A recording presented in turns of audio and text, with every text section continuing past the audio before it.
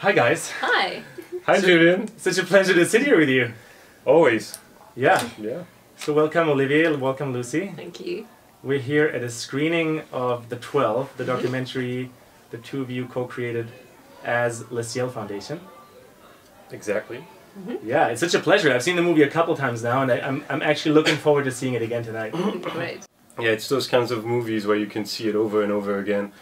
We've seen it, what, 50 times maybe? Oh my God, I've probably seen maybe it. even more. Yeah. I'm still learning things every time I see it. And last time, at the last screening, I was not recognizing shots. Really? Like, was this shot there before? Okay. Yeah, after 50 times. You just have to watch another 50 times. Exactly. And then you get it. So there are surprise moments even though you've made the movie. Yeah. Yes. And there's still some learning in it. That's a teaser to watch it for everyone when it comes out. Yeah, it's also a type of film depending on what mood you're in. So you really always pick up different sentences and different types of wisdom and knowledge, depending what you're kind of working on right now, or what you're going through yourself, or what mood you're in. So it's always amazing to watch each time, even for us. So give us a little bit of a teaser to the movie. It's called The 12, and it's about ancestral wisdom and elders from 12 different cultures coming together. And you guys were a fundamental part of facilitating that. Is that fair to say? Us guys, Le Ciel Foundation, yes, because Le Ciel is an entity with a group that is very fusional. So there's not really any individuals in it, it's more of a group dynamic. But the movie is about acknowledging what these 12 elders did for humanity. They came together, they flew across the world to actually meet at the UN, and they did a ritual to help humanity shift paradigms and access a better future. So we needed to acknowledge that. And then the very big part of the movie is about the messages.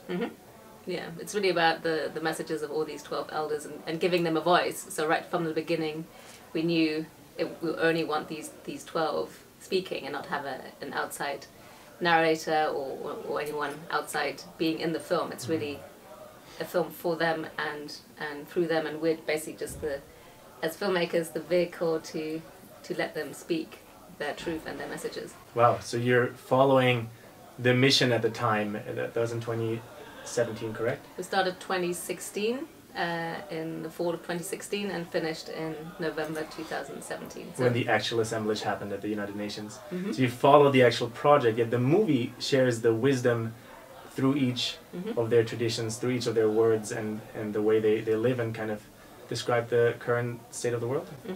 Yeah, and then we followed 4 of them how they travelled to the United States for the first time. So, for example, the 2 Bushmen who'd never even been to the capital of Botswana.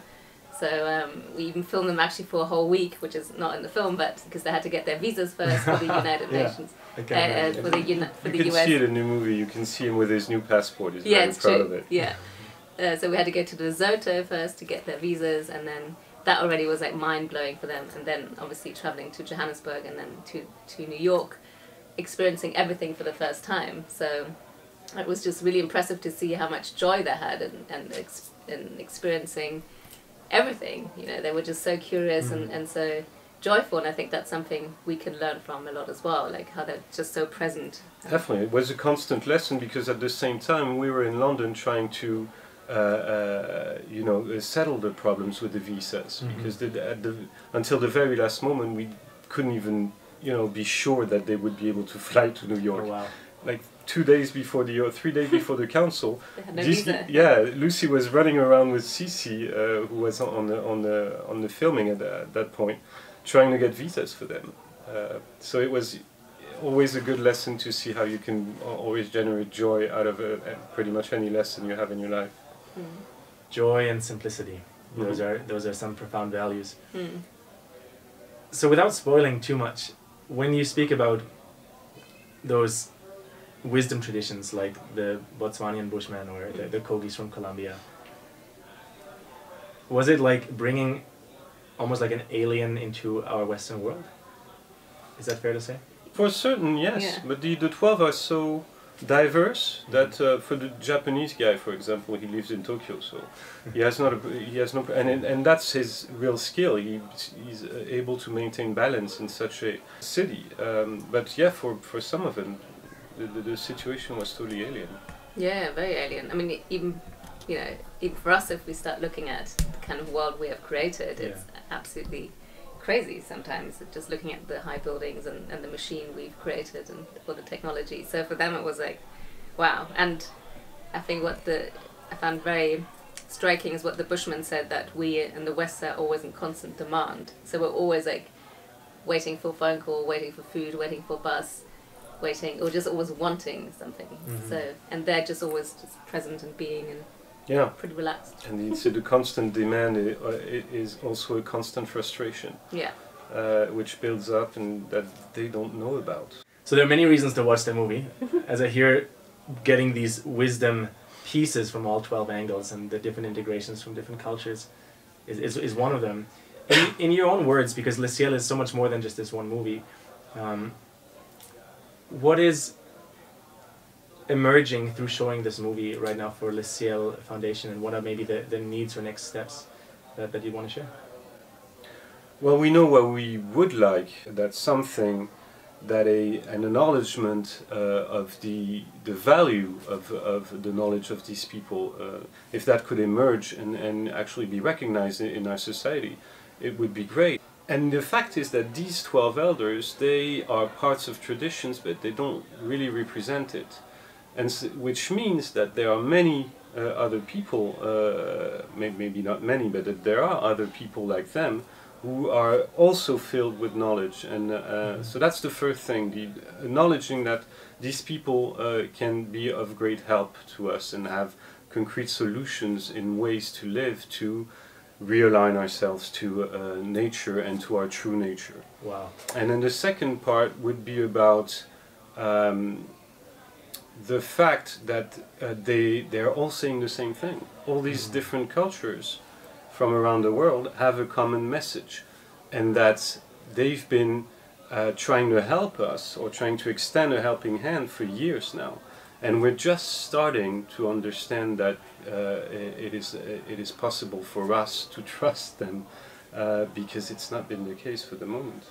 This is super curious, Olivier, in the sense that what I hear you say is it's not about our Western world going backwards into old times, but integrating this understanding of we are nature, and there are existent voices of wisdom of nature traditions that when we integrate them into our modern society, surprises, positive surprises might await for us. Totally, yeah.